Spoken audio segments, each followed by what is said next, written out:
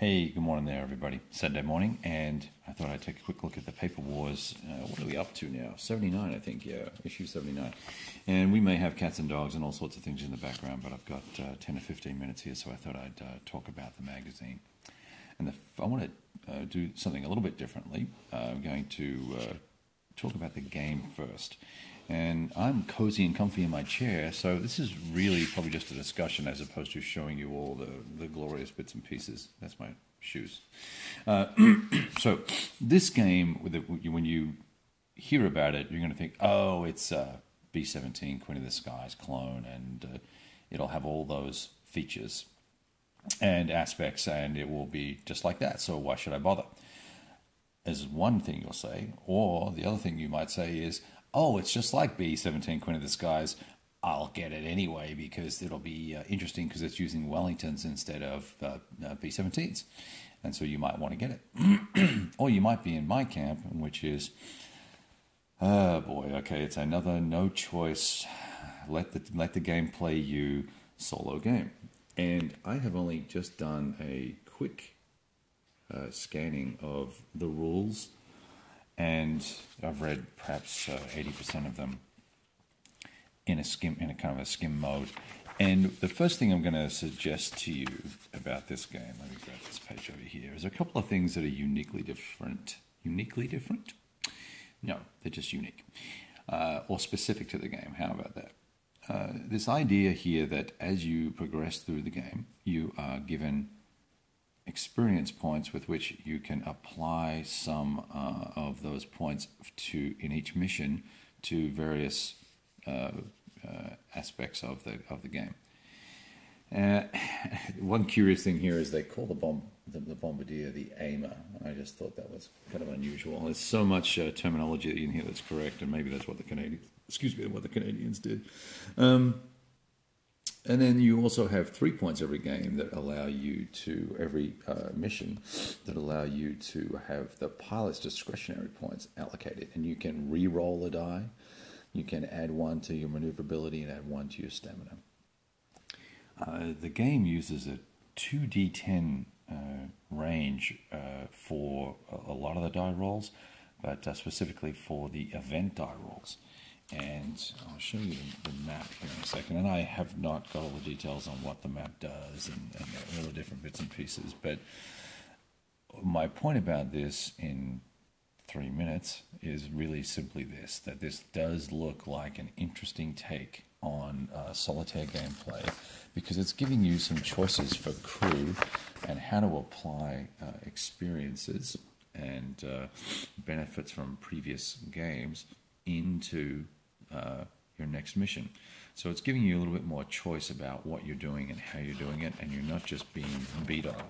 There's also, as I mentioned, there are events tables in the rules, and those events are going to add some variety and surprises to your experience in each particular session.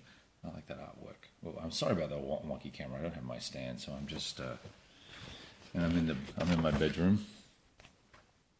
I'm supposed to be getting ready to go to a lacrosse tournament. This game's called Thunderbirds at War. I probably should have told you that, bombing the Reich. And it's the Paper Wars magazine.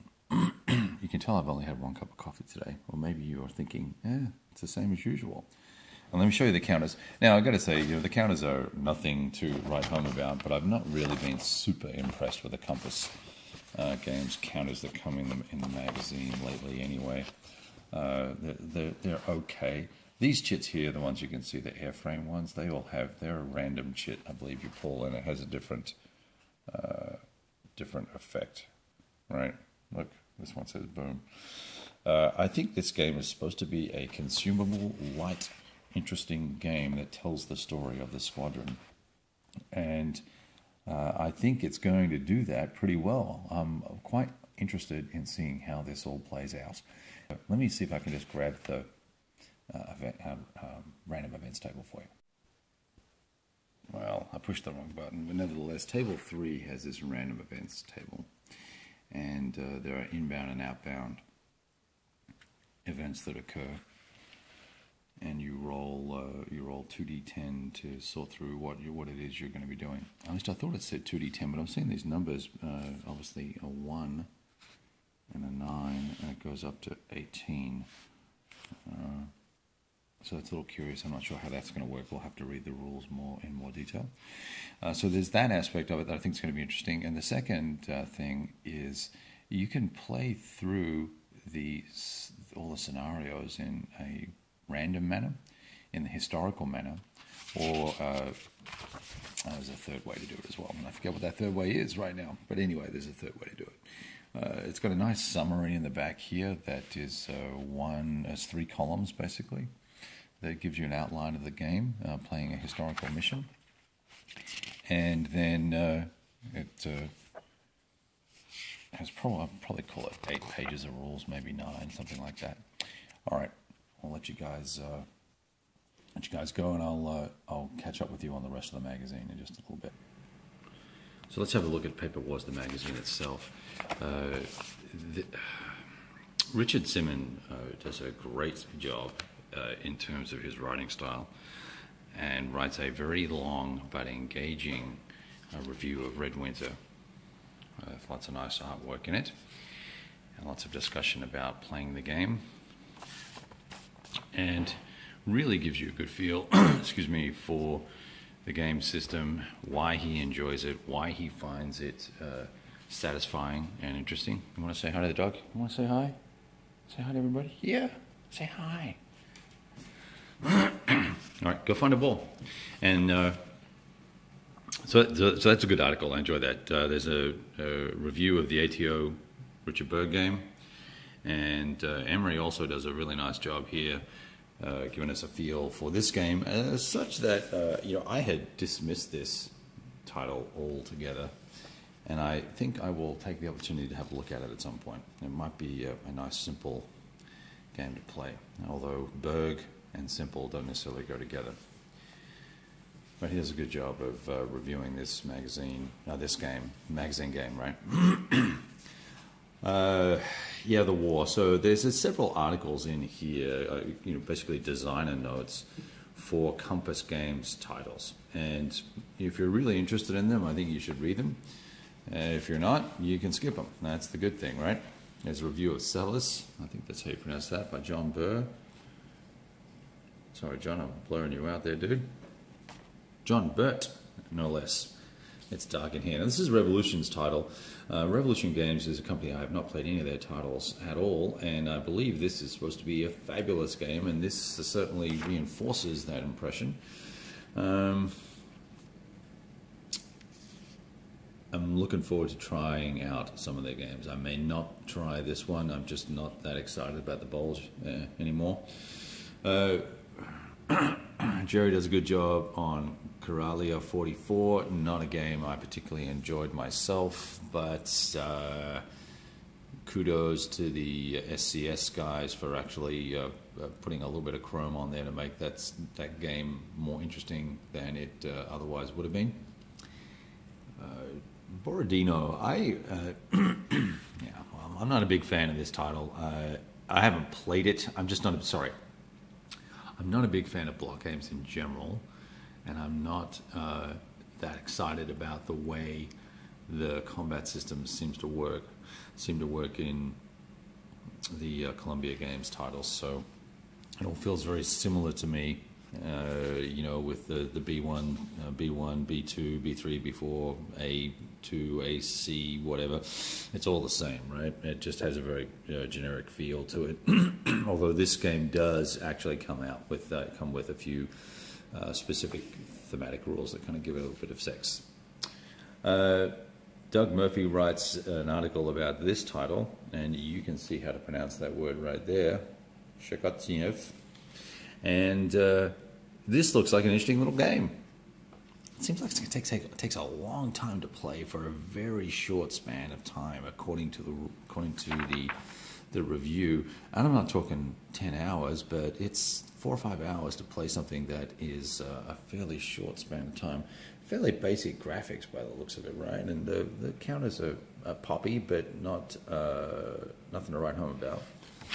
But he gives it full marks for being an interesting title and to capturing the theme of the battle and the situation. So we've got to give a credit there.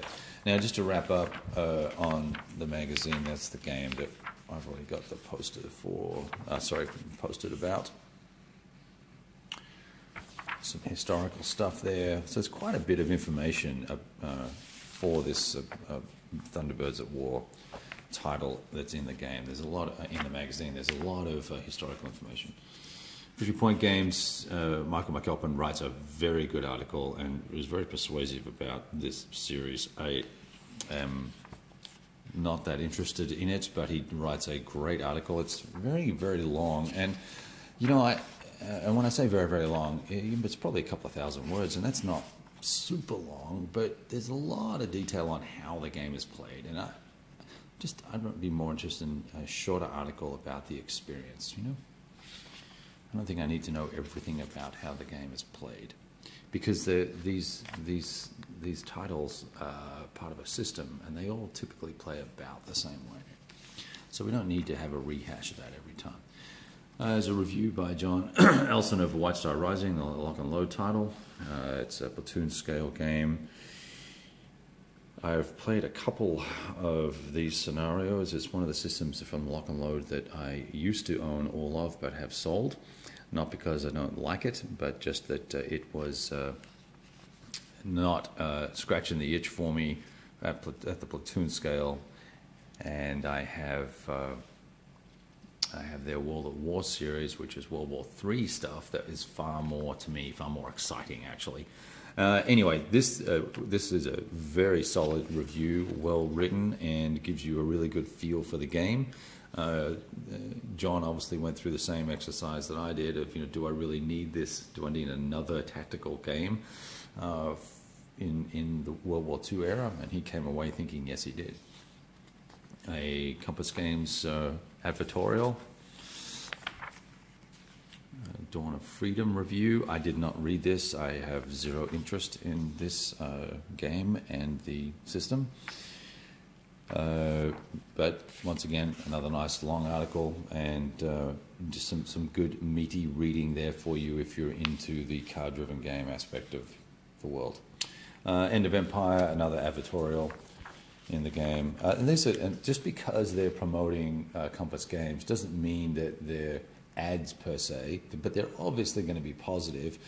This is just really well written. In fact, this is not even about the game so much as it is about the history of the era, and I really do like this article in particular. It was very engaging because it let the game alone and focused on the history. And the last review is a test of metal by High Flying Dice. Looks really, really interesting, nicely written. Once again, not a system or a game that I have a couple of the High Flying Paul's games. I've not played any of them yet. This might get me off the couch to do such. All right, that's a quick look at issue number 79, a kind of a shaky look. I did that on purpose there for you. And we will talk to you soon.